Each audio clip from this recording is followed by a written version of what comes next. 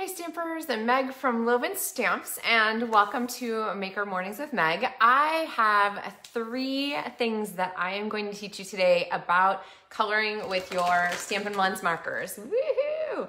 So these guys are super fabulous and a great way to add color to your projects, but really commonly when I have people for classes and stuff, people will say, oh, my coloring never turns out quite the way I want it. So the good news is that after today's video, your coloring will turn out fabulously, and I'm going to teach you how. Plus, we are going to talk about what I'm just calling it, it's the #1 stamp set for learning to color with Stampin Blends markers. Are you ready?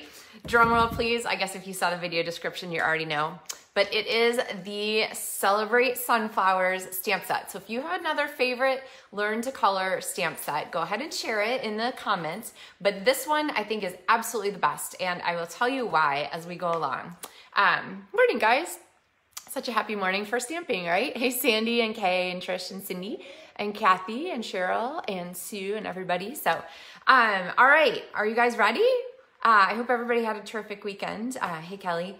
And I think we are going to get going on this. So I'm gonna flip my camera down, and I think you guys are gonna be really excited about the card and how easy it is to make your Stampin' Blends color really terrific. Okay, and so we've got here a starting piece of cardstock. So this is very vanilla. And it is 3 3/4 by 5 inches, which is sized to kind of fit as a mat on our card. And when I started working on my card for today's video, I thought, you know what, this is gonna be a masking card, kind of, because we just did masking last week. I don't have the card to show you, but, oh, here it is. We just did masking last week, and so we had this beautiful fall color, and we masked off the bottom of this, so this is really just like one layer of paper here, kind of cool the way that works out. So I thought, oh, we're gonna do a reverse mask. So to do a reverse mask, I'm gonna start with a piece of Post-it note that is cut. So this is, I know it doesn't look like other Post-it notes, but I'm gonna cut this to fit across our card and layer it on here. And apparently there's something really exciting outside, maybe a squirrel or something. So we'll see if Pepper will calm herself. All right, so we've got this on here, and we're gonna make a strip across here where our greeting is gonna go. But we want to pull some images in top and bottom here so that that really makes a highlight of that empty space in the middle, as opposed to the inverse version where we put the color here and left the other parts blank. So I'm gonna bring in my stamp set. I have the Celebrate Sunflowers, the giant sunflower from this set. So here's the stamps, and I'm going to use soft suede as our coloring or our background, our image color. When you're using Stampin' Blends markers, the classic stamping pads, the ones that just look like this, are a great base because they are water-based, so you don't need to worry about your color bleeding as you marker across. So I'm going to go ahead and put our flower on here, and then I'm going to also stamp here an envelope, I think, at the same time. So we've got this ready. I'll just pop my envelope, my flower down there. Okay, so now we have our envelope ready to go. We're not gonna color that, but it's done. See how quick that is? Just make your matching envelopes. All right, so now I have my main image on there, and you can kind of, here's the sneak peek, see how that's gonna look. But what I wanna do now is go ahead and add some accessory images around the edge. So I'm gonna add a couple leaves because I need to highlight this area here. So I want stamping all across here on both sides so that it really makes our image stand out from our greeting strip stand out from the background. Okay, let's see. Now I want to use this flower, but I don't want the little leaves. I just want a little extra flower to show. So I'm going to take this and flip it this way. And there we go. Make sure it's not going to overlap. So now it goes off the bottom of our card, which is something we really like to do. And I want one up here, but I want it to peek out. So we're going to use the dies from this. And the dies are absolutely beautiful. You can use them to do all kinds of things. Here's just the cardstock cut from dies on a project that I did a year or so ago. But we're gonna use this one to make a mask. So I've cut out of my Post-it note and I only needed part of it. So I'm gonna take this and line it up here. And I promise it does line up exactly. You just have to keep turning until, like, there we go. See how the puzzle just kind of fits back together? And then I'm gonna take this and I'm gonna stamp our flower there in the background and take this mask away. Now, don't worry too much about that little place there because we're gonna cover that up. And then I think I should have left that mask on there actually. Let's see, I'll pop it back on there. Because I want to add a couple little leaves, I'm gonna add some up here and maybe one down here and I think one here just to pop up. And like I said, emphasize that strip across there and then maybe those guys there. Okay, so you see how we've effectively covered that bottom and top. All right, but I promised you guys Stampin' Blends, so we're gonna get to that, I promise. So now you can see there is a really great strip across there, and then I'm gonna take my Thanks a Bunch and go ahead and stamp this on there as our greeting, okay? All right, so we've got a great base. Now we need to add some color. All right, morning. Hi, Taryn and Lana and Jenny and Paula, Tanya, everybody's jumping in. So color. All right, number one tip. The order of the colors that you apply matters, okay? So you can kind of cheat and do other things. And I will say too, there's other ways to use your Stampin' Blends. Mine is not the only way, but I will walk you through something that will make you successful if you work through it. So if you're looking for tips, I've got them. So the order of the colors you apply makes a difference. That's step number one. So what I'm gonna do is I'm gonna start with my lighter of the two. So this is the light Cajun Craze. And I'm going to lay down a color background, okay? And I'm gonna move my camera way in, I think, so that you guys can see really up close kind of what we're doing today. So let's see, sorry, I can't process that and color at the same time. Let's kind of scoot you guys up here. I think that's maybe pretty decent. Okay, so I'm gonna go ahead and I'm gonna add this color background first. So first thing is to lay down some color here. Of the lighter of the two. Stampin' Blends are alcohol markers. They come in pairs. And let's see, can I get a little, I think that's a little better.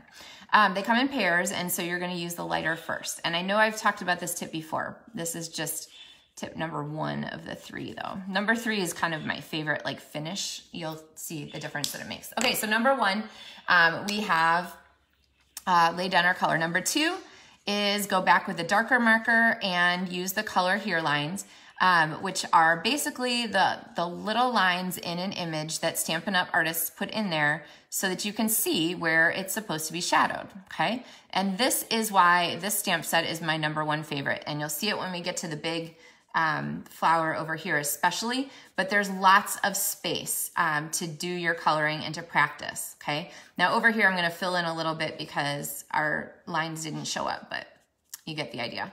So lots of space in Celebrate Sunflowers, which makes it a really easy one to try these techniques on, okay? So then the last thing here with our color layering is to go back and to blend just a little bit at the intersection between the light and the dark, okay? And can you see how these flowers are kind of layering together a little bit so that suddenly they go from being kind of just a flat stamped image to like an element that has shape and shadow to it, okay?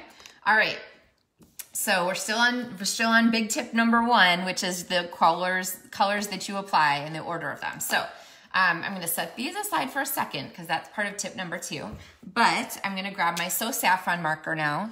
And if you wanna go back and learn which colors I used and so forth, there's always a link in the video description to the supply list and you can grab them from there. So, and actually Celebrate Sunflowers is not my, this is not my first rodeo with this stamp set. I loved it so much that I featured it last fall for a set of video tutorials and PDF tutorials. And if you have those, you'll want to pull them out and remind yourself what we did. If you don't have those, later today on my Etsy shop, I'm going to post those tutorials and you'll be able to download those PDF tutorials, okay? Along with the videos that are available on my blog and website. So, okay, so number one, right? We're layering our colors, light, dark, light, okay? So now I'm going back with the darker of these two, So Saffron markers, and I'm coloring on the color here lines. There's a lot there where the flowers curve down into the petals, and you can see why this is the #1 stamp set for learning to color. It's really forgiving.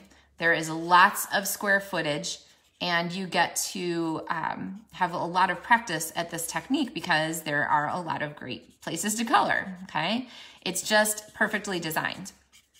Okay, so now, usually I'd go back with the light, right? Light, dark, light, but I'm going to bring in step number 2 of my big, or tip number 2 of my big coloring tips, and that is to layer different colors. So this is now Daffodil Delight, and you can see how it is going to kind of up our game a little bit here, where I'm gonna kind of treat it like another dark color, and we're gonna have the lightest tips down there at the edges of our sunflowers, like they're a little sun bleached, and then the darker of this other color, this second yellow, is going to come in here, and I'm gonna go over those color here lines just a little bit, okay? So you can kind of see this coming together, right? So first tip of coloring is to use your markers in the order, light, dark, light. Second one is to add a second color. And now I've got my dark Daffodil Delight, and I'm going back over the color here lines especially, and just bringing that color out into the petals just a little bit, okay? And then same in the background, where there's color here lines, you're gonna add that darker color a little bit too, okay? You guys see how this is coming together? Now I'm gonna go back with the lightest of light now and just blend just a little bit, because I don't want to really darken my tips, but I do want to soften any super harsh lines in the color change, okay? You see how this is working? Okay, so we're on to step number 2. Again, another reason that this stamp set is fabulous for this is that you get to practice again on the centers of the flowers. So the color I like for this is Cinnamon Cider, and I'm gonna do, you guys remember how it goes now, light, dark, light, right? So here's my light Cinnamon Cider. Okay, I'm gonna do these flower centers. And you also want to move your, especially for organic things like flowers or leaves, you want to move your marker always along sort of the grow lines, the shape of the item. You don't want to just, color back and forth, just sort of Crayola marker style, because you'll end up seeing that. It's subtle, but you'll end up seeing that. All right, and then second marker, I'm gonna go back, and can you see the difference here between these two flower centers and how different they are? This second color here just really blends out the tones and makes it so much more variety in the shape and stuff. So light, you go back with our light. All right, last one is Soft Succulent, which is a great match for these. And I'm gonna color in first our light, right? Because we're light, dark, light. And I'm not going to use tip number 2 on the other things. You could certainly. I'm gonna skip that for these in interest of time, but you could go back. Evening Evergreen would be a great darker one to add here. You could add some pumpkin pie to your Cajun craze. That would be a really pretty addition. Color along the lines of the growth and the color here lines, remember? All right. And we're gonna do light, dark, light. So we went light, we're gonna do dark. And even the leaves you can see are super fabulous for practicing your Stampin' Blends. The color here lines in these are terrific. And remember, there might not be color here lines, but if you've overlapped your images like we have, then you're gonna have shadow kind of where those are overlapping. So a little bit in here. And under here. All right, and then I'm gonna go back with my light Soft Succulent, because remember, we're light, dark, light. And I'm gonna blend a little bit at that intersection to soften that color change just a little. And then you could go back with your color lifter if you want to. But I have a step 3 that is something that people forget so often, but it makes such a big difference.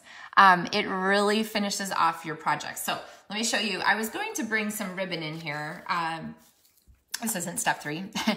This is me getting distracted by pretty sparkly things. I was gonna bring some ribbon in here. This is the fine art ribbon, which has that gold speckle in it. And I was gonna put some ribbon on here. And then I thought, I don't know if I really want the ribbon. What about the gold foil and rose gold specialty paper and using this gold here? So I've got 2 strips here. So essentially we're making sort of paper ribbons, and these are gonna go across here like that, okay?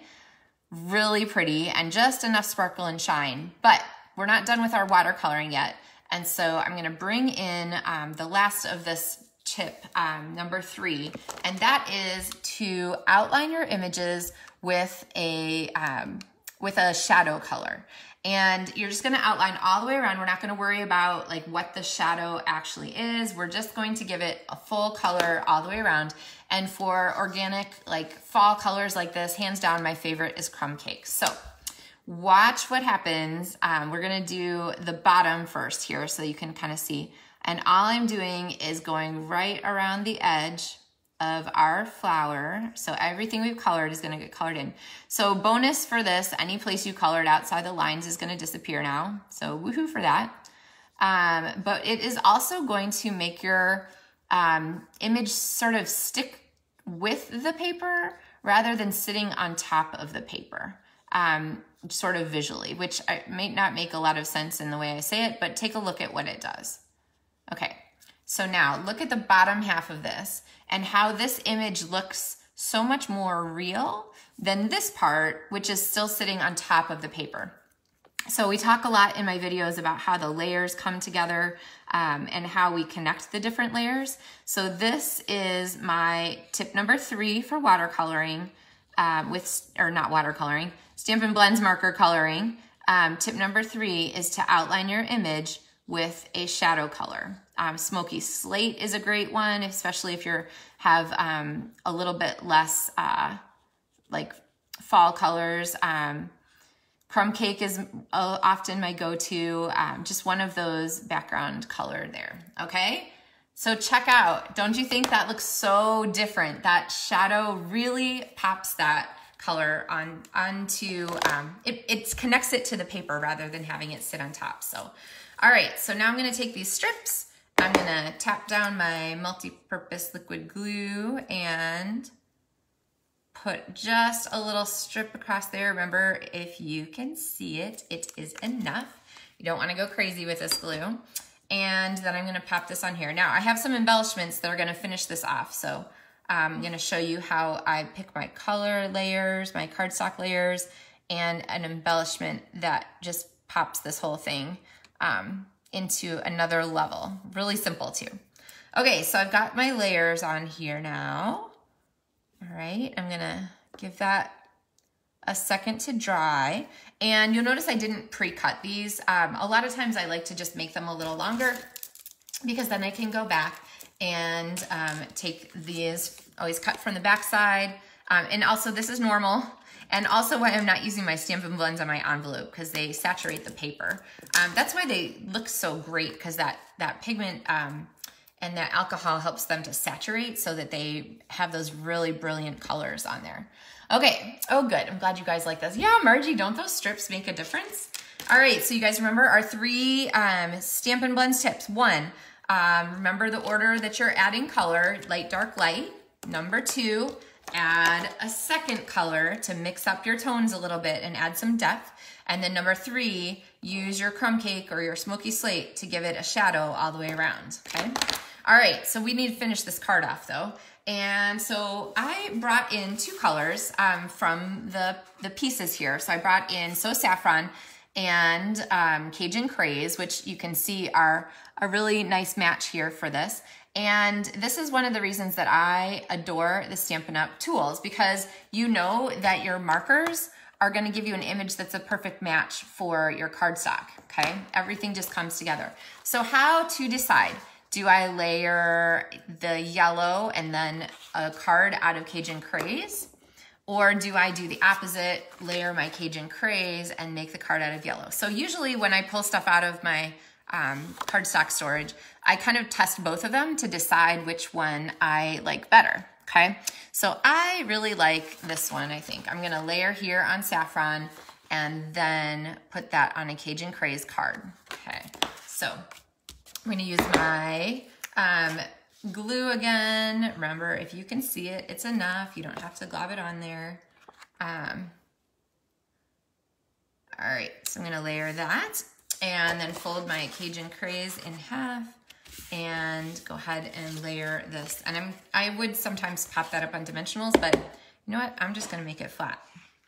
Crazy, right? All right, don't worry, we've got some dimension coming here with our embellishment. All right, so that is our colored card, our colored coloring card. But let's get our embellishments in here. I'm gonna move you guys back up just a little bit so I have a little more space to work. Okay, and then we're gonna bring in our embellishments for this. So I was thinking that these bee trinkets are so sweet that they would be an excellent addition to this card. So we're gonna take one bee and we're going to pop it on here like that. And then to go with this, I wanted just a little bit more.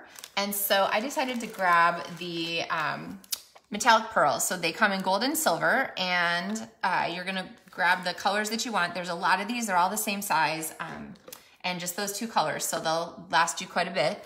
And I better stick my bee down before I start to add these pearls. I have a whole bunch of other sunflower cards to show you. So if you want to see more sunflower ideas, don't go away because I'm going to share those with you here in a second. All right, so we've got our bee on there. I'm going to pop that on with the multi-purpose liquid glue, which is super sticky. And then I'm going to use these pearls. So remember, you can use your sort of slide and stick technique here. And I'm going to keep them mostly here on this flower center. So there is just going to be a little bit of them. All right. Okay, so I've got 3 metallic pearls and our bee, and there is our card. And let's see, we stamped our envelope at the beginning, so we'd have our envelope ready to go. And then I would stamp a layer for the inside too with this sunflower image on it. That would be really simple. And then when you open it up, you would have that on the inside. All right, you guys want to see some more sunflower ideas? Okay. So these are 2 of the cards that I showed last year. So these videos are on my website. I taught a little bit about bleach stamping here with this trifold card that opens like this. And if you see these background images, these are stamped in bleach. And then here, this shadow, because this is stamped on Cajun Craze cardstock, this is also stamped in bleach. So cool bleach techniques on that project. And then here's another one I did. This designer series paper is retired, but you could swap out your colors and this would be absolutely beautiful with the Blackberry Beauty paper that's currently available, with the Autumn Harvest paper that's currently available. And then this card is a Z-fold card that opens like this. So again, like these 2 cards are gonna be part of the PDF downloadable tutorial on the Etsy store later today. So watch for those, but I have some other cards to share with you.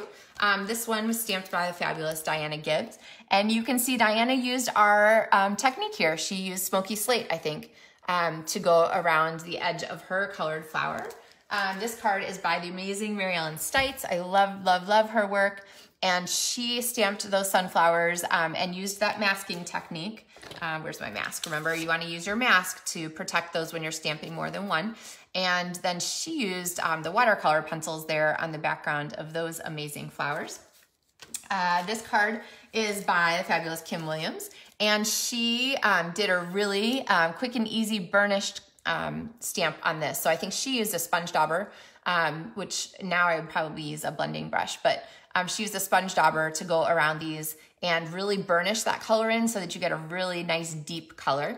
And then this paper is available still. This is the Touch of something in, I can't remember now. If you remember what that paper is called, let me know. It's the one with all the wood grains in it, but super pretty. Oh wait, In Good Taste. In Good Taste paper that Kim used there. And then this is another one. This is by Kim Peck, and she did the die cuts. So remember I showed you those dies at the beginning? We used this one to make our mask. So it's the outline. And then there's a second die here that gives you all this detail. And so she used both of those two dies together to create that gorgeous card. All right, and then let's see, I have this one that I showed you earlier. So these are a card portfolio that has fold out kind of like this. And I think this is a video tutorial on my blog too. And then it had a set of cards that were like that. So lots of good possibilities. So #1 stamp set for coloring, hands down, is Celebrate Sunflowers. If you want to learn how to up your game on your Stampin' Blends markers, you want to use Celebrate Sunflowers. And like I think Kim said in here, you really can't go wrong with Celebrate Sunflowers, but it is a great way to practice your coloring because it's going to give you a chance to really get in there and add some color. And then if you want to go back, like I think there's a couple places here where I really want that to be darker at the center. Stampin' Blends markers are all about layering. So remember our 3 steps, right? 1, put your colors on in order, light, dark, light. Okay, 1 set of Stampin' Blends, light, dark, light. #2 tip, add a second color. So like on our sunflower here, we actually have those 2 colors, so Saffron and Daffodil Delight layered. And 3rd step, use your crumb cake to connect your images to your background. Just go around that edge all the way around and add that connection layer, that shadow, okay? All right, guys, so do you feel like you've learned something about Stampin' Blends today? I hope so. This is like a little mini class. And if you already own Celebrate Sunflowers, I hope you're going to get it out right now and pull out some Stampin' Blends and get some coloring done. So, all right, well, this is our Monday.